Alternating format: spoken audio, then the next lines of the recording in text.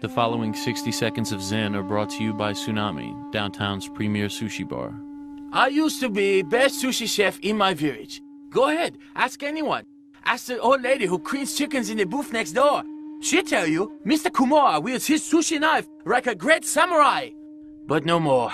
Ever since my niece returned from America with wondrous tales of great sushi bar in township of Lafayette, I can no longer serve my customers with honor. It's all she talk about. The atmosphere, the food, the service, and of course the great sushi chefs. But please, do not worry about poor Kimura.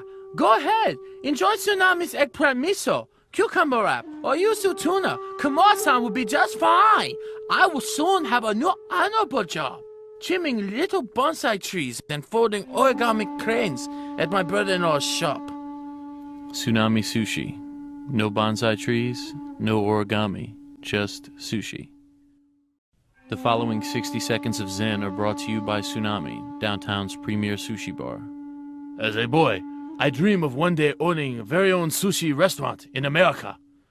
Years I trained with greatest sushi chefs in all Japan. I learned secret dragon's paw knife technique and flying crane finger roll, so one day I too can be master sushi chef like my father and his father before him.